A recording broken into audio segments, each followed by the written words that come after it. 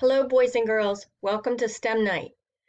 Today we're going to be doing an activity, but first I'm going to read you a story. This story is called Rosie Revere, Engineer, and it's by Andrea Beatty and illustrated by David Roberts.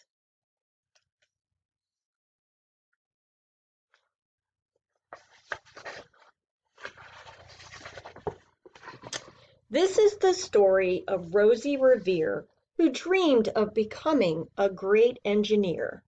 In Lila Greer's classroom at Blue River Creek, young Rosie sat shyly, not daring to speak.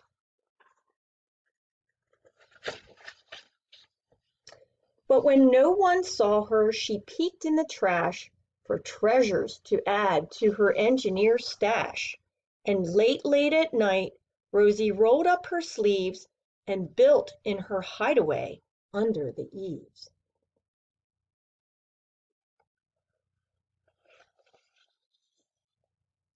Alone in her attic, the moon high above, dear Rosie made gadgets and gizmos she loved. And when she grew sleepy, she hid her machines far under the bed where they'd never be seen.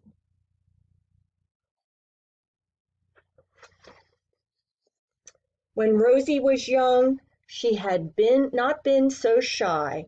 She worked with her hair sweeping over one eye and made fine inventions for uncles and aunts, a hot dog dispenser and helium pants.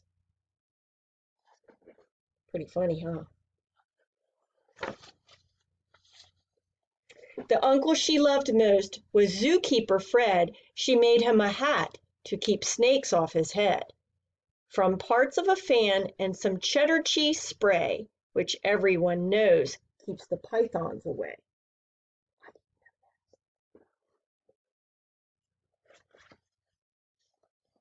And when it was finished, young Rosie was proud, but Fred slapped his knee and he chuckled out loud. He laughed till he wheezed and his eyes filled with tears, all to the horror of Rosie Revere, who stood there embarrassed, perplexed, and dismayed. She looked at the cheese hat and then looked away. "I love it," Fred hooted. "Oh, truly I do." But Rosie Revere knew that it could not be true. She stuck the cheese hat on the back of her shelf, and after that day kept her dreams to herself. Poor Rosie. And that's how it went until one autumn day. Her oldest relation showed up for a stay.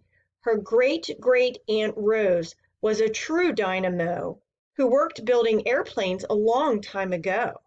She told Rosie tales of the things she had done and goals she had checked off her list one by one. She gave a sad smile as she looked to the sky. "The only thrill left on my list is to fly. But time never lingers, as it seems. I'll chalk that one up to an old lady's dreams." That night, as Rosie lay wide-eyed in bed, a daring idea crept into her head. Could she build a gizmo to help her aunt fly? She looked at the cheese hat and said, "No, not I." But questions are tricky and some hold on tight, and this one kept Rosie awake through the night. So when dawn approached and red streaks lit the sky, young Rosie knew just how to make her aunt fly. She worked and she worked till the day was half gone, then hauled her cheese copter out onto the lawn to give her invention a test just to see the ridiculous flop it might turn out to be. See what happens. Strapped into the cockpit, she flipped on the switch. The Hello Cheese copter sputtered and twitched. It floated a moment and whirled round and round. then froze for a heartbeat and crashed to the ground.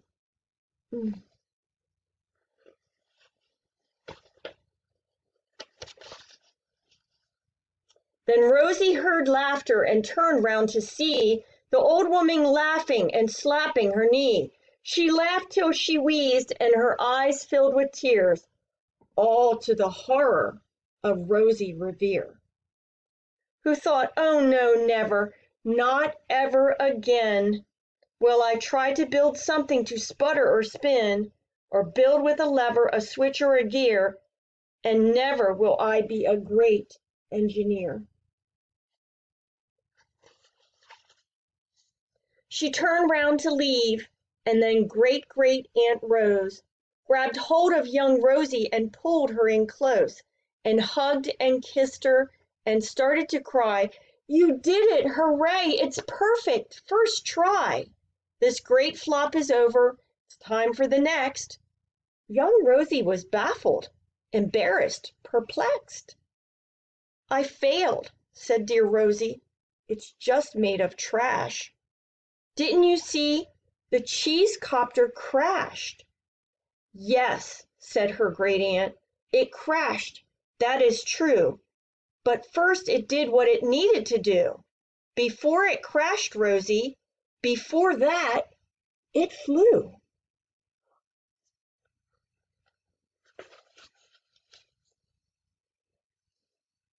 "Your brilliant first flop was a raging success. Come on, let's get busy and on to the next." She handed a notebook to Rosie Revere, who smiled at her aunt as it all became clear. Life might have its failures, but this was not it. The only true failure can come if you quit. They worked till the sun sneaked away in its bed. Aunt Rose tied her headscarf around Rosie's head and sent her to sleep with a smile ear to ear, to dream the bold dreams of a great engineer. At Blue River Creek, all the kids in grade 2 built gizmos and gadgets and dicky-hoos, too. With a perfect failure, they all stand and cheer, but none quite as proud as Rosie Revere. And that is the end of my story. And we learned, boys and girls, that you should never give up. Okay? You have to keep trying, just like Rosie Revere. My favorite saying is, "No one is a failure who keeps on trying." Now, our activity today that we're going to be doing, you should have picked up some supplies from Dr. Mudd. And in your bag, you're going to find some tiny marshmallows and some toothpicks. You're also going to find this page right here. Okay, there's 3 pages, front and back. And these are going to be what we're going to build with our marshmallows and toothpicks. We're going to be making 2 and 3D shapes with these. Now, what you're going to do is you're going to put your marshmallow on the toothpick. You want to poke your toothpick in far enough that it stays, but it doesn't go through the marshmallow. And then you might be putting more than one toothpick in the marshmallow. And there we have it. I made the first shape on the page. Okay, now the page tells you how many marshmallows and how many toothpicks you need for each shape.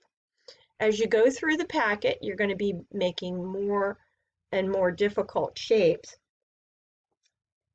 In fact, my favorite one I made is the star. Can you make this one? Yeah. And there's also some 3D shapes. Notice this one, this is a triangular prism. I have 4 toothpicks in the top marshmallow. Pretty cool, huh? All right, so start building, and if it doesn't turn out, remember you can always try again and see if you can make some shapes that aren't on here. Maybe you can invent some shapes. And don't forget to send us pictures of what you're creating. You can send them either to me or to Mr. Yake. Have fun, boys and girls!